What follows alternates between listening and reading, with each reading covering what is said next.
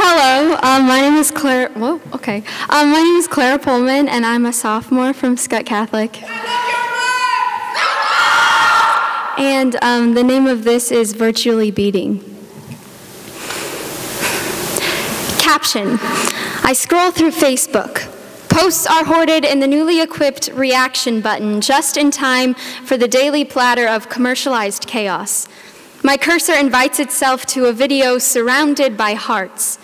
I'm always in the mood for a tear-jerking wedding proposal video, but instead I see my mom in a woman's face, my sister's hugs in her wrinkled-up tissue, my Nana in her sunken eyes as she begins with a plea. She's asking me to listen to her son's last text message. Mom, it says, he's got a gun. I just want you to know that I love you. I then realized that this video won't end with that man crying on bended knee. My eyes stayed glued to the screen with an inkling of hope that maybe flowers will burst into the room. The video ends, and my blank screen seems to echo me.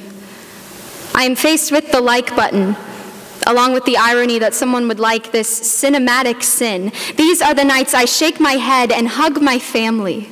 Every retailed reaction from an account can never catch the falling tear of so many crestfallen families.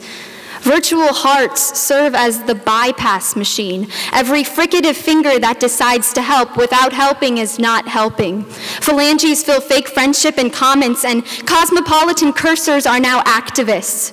Recommended videos for you infect my feed with memorial services, and suddenly I'm a digital support group away from legitimate change. My cursor catches the sickness and opens the 17th anniversary of the Columbine massacre. Hearts could be hurting, but virtually this video is as loved as the students who left for class 18 years ago today, April 20th, 1999, and as dead as the students who left for class April 20th, 1999. For the first time in my life, I yearn for the bypass machine to flatline. These events are not money makers. They are real. They are Sharpie on a whiteboard, live as Mariah Carey's New Year's Eve performance. They are happening. And I guess the paradox to this is that I wrote it while watching a Boston Marathon documentary. The mistakes of yesterday make great entertainment today, and that is all we offer as compensation for loss.